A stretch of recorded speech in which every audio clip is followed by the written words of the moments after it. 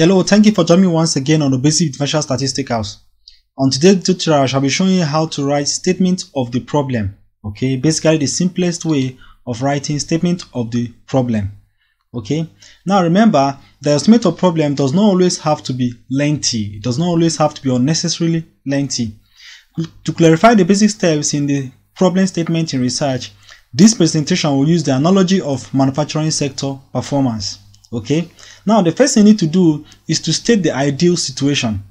Describe a desired goal or ideal condition, explaining how things should be. For example, manufacturing sector are important engine of growth, antidote for unemployment, and creator of wealth. Okay, this is basically what we expect the manufacturing sector to do. Okay, now the second thing you need to do is to state clearly the reality or current situation. Present the reality on ground and describe the condition that prevents the goal or value in number 1 from being achieved or realized at this time. You need to show how the current situation falls short of the goal or ideal. For example, the manufacturing sectors are not growing or performing as expected as its outputs are declining, level of employment in the sector is dropping, and capacity utilization is declining. Okay? Now the next thing you need to do is to state measures that have been put in place over time to solve the problem.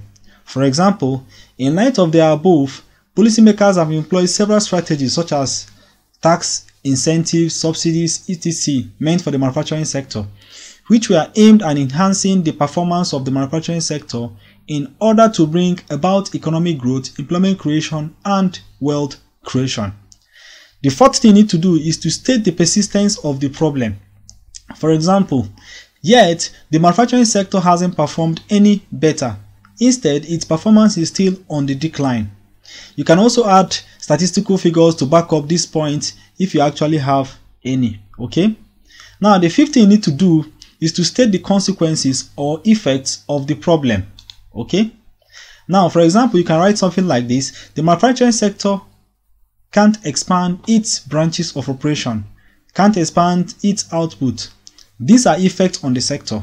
We also have effects on the economy, which may include can't create jobs, can't create wealth, can't contribute to economic growth, etc. Okay? Now, the sixth thing you need to do is to state the reason for the research. For example, given the fact that manufacturing sectors are well-known catalysts for real growth and development of any nation, its underperformance clearly portends a great danger for the economy. Alright, the seventh thing you need to do, that the seventh point you need to capture, is that you state the gap in knowledge. For example, although several studies have been performed on this subject and they have also used different strategies to tackle the problem, however, using this approach will make a more significant difference from the technique used and outcomes found by previous studies. Alright, the last thing you need to capture is to conclude your statement, which is the 8th point. That is, state the motivation for the study.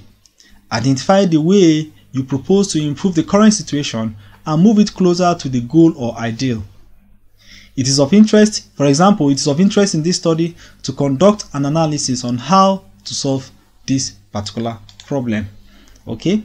Now, I need to also state here that statement of problem centers most around your dependent variables, while keeping silent on the independent variable or construct. Okay, connecting both while discussing the research problem automatically means conclusion of research and nothing to investigate. Okay, so basically this is the 8th step you need to employ when capturing or stating your research problem very clearly. Okay, this is the 8 steps you need to employ when capturing your statement of the problem. Alright, so basically if this is your first time of coming to our channel to watch our YouTube video, kindly click the subscribe button to get more video updates on other informations you may need concerning your research, and also share this video share this video with whoever that might need it for their research purpose. Okay, thank you for watching.